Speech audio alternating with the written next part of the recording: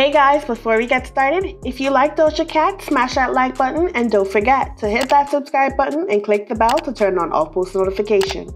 Watch till the end, all about Doja Cat in less than 5 minutes.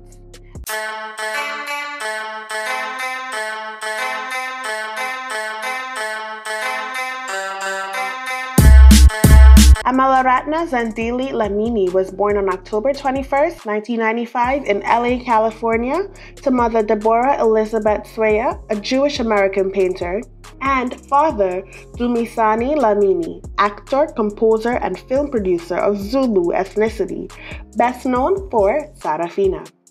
However, Doja Cat admits that she has never met her father, nor has he ever been a part of her life, which he denied. Amala is known professionally as Doja Cat and is an American singer and rapper, but before she became Doja Cat, she was Amala, a youth who lived a quote-unquote sporty life in Oak Park, California. Doja Cat's childhood involved tap, ballet, and jazz lessons, along with surf camp trips in Malibu. However, at age 11, Doja Cat and her mother moved to Sherman Oaks, California, where she practiced Hinduism for 4 years, while living in an ashram. At age 16, Doja Cat dropped out of high school and spent time downloading beats from YouTube to create her own music with the aid of GarageBand. Doja Cat did mention, however, that life after dropping out of school was messy. By this time, Doja Cat had created her new stage name, which she stated was a play on her cat and the weed she smoked. And I quote, "I was heavily addicted to weed and weed culture, so when I began rapping, I thought of the word Doja and how it sounds like a girl's name," close quote. In 2012, she released So High on SoundCloud with 12 views. 1 year later, in 2013, she signed to RCA Records with a joint venture deal with Dr. Luke's vanity label, Kimosabi Records, in 2014. Once officially signed in 2014, Doja Cat released her debut EP, Purr, and was featured on the TV series Empire in the 3rd episode of the 1st season. With things finally happening in her music career, Doja Cat signed to OG McCoy's label, OGG, and collaborated on Monster, which was a part of McCoy's mixtape.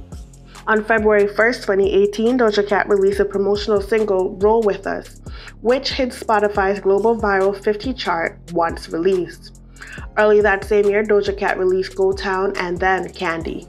Candy became a viral TikTok dance challenge in late 2019 and peaked at 86 on the Billboard's Top 100.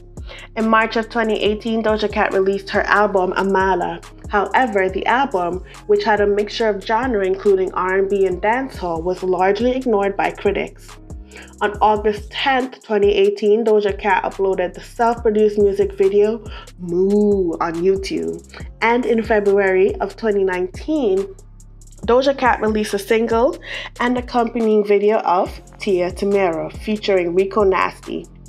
Hot Pink was released on November 7, 2019, and eventually peaked at number 9 on the Billboard's 200. On January 28, 2020, Doja Cat's song Say So became the 4th single off of her album Hot Pink. Not only did the single peak at number 5 on the Billboard, but it gained TikTok fame as well. During the current pandemic, Doja Cat has faced a few controversial topics due to homophobic Twitter posts she made back in 2015.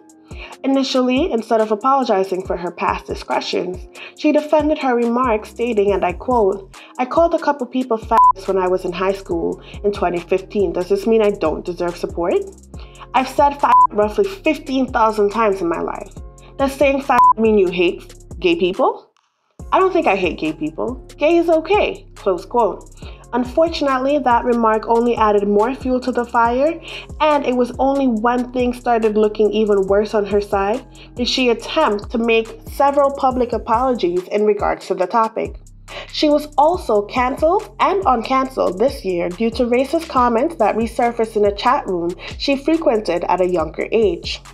Doja Cat, however, denied the rumors, stating, and I quote, "One of the most awful rumors that I've ever encountered," close quote.